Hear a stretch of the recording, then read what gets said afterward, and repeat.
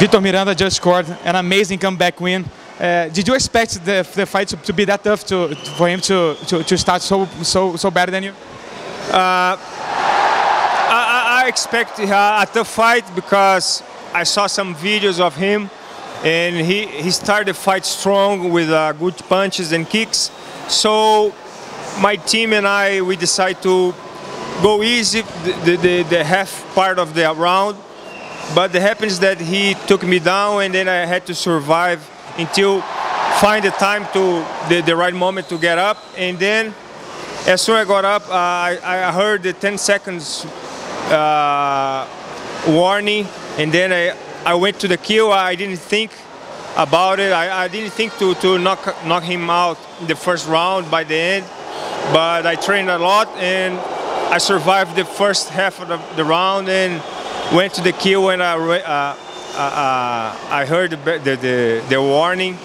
So everything was natural because I trained a lot of repetitions, and thank God I won. You're a high-level striker. Did you expect him to take you down to avoid a striking match with you? Yeah, we thought about it,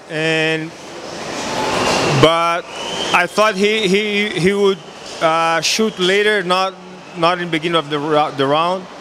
And he was strong and fast, but then he start to get tired, and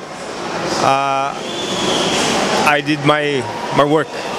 When you landed that kick, did you say, okay, that's it, I'm gonna end this fight, or did you expect him to survive, since you knew that it was just a few seconds?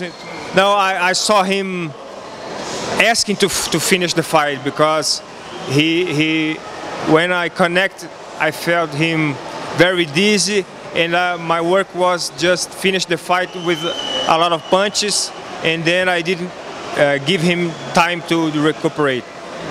And you last fought as a heavyweight, and now you fought as a middleweight. You was not a heavyweight before the Ultimate Fighter, but that was the best weight for you.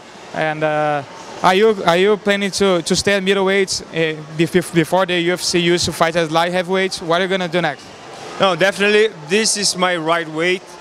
I was a little worried about it because I never made this weight before, but I did a 3-month-long preparation, camping, a lot of training, doctors, exams, everything, diet. I did the right thing, so this is my right weight, and I feel very good, faster, stronger, with more stamina. So this is the perfect weight for me. It's the best. It's a great week for Team Nogueira with your victory, Rosimar Palhares at WSOF, and Sheima Moraes too. What do you expect for 2015 for you and your camp? I expect a great year for us, because Team Nogueira is getting bigger, is getting stronger. All the trainers, they have one goal. So, and we are improving in all the aspects. We have strikers, we have wrestlers, we have grapplers. So we have a great team. In 2015, we're gonna win a lot. Thank you. Obrigado. Nossa! Parabéns, mano. Obrigado.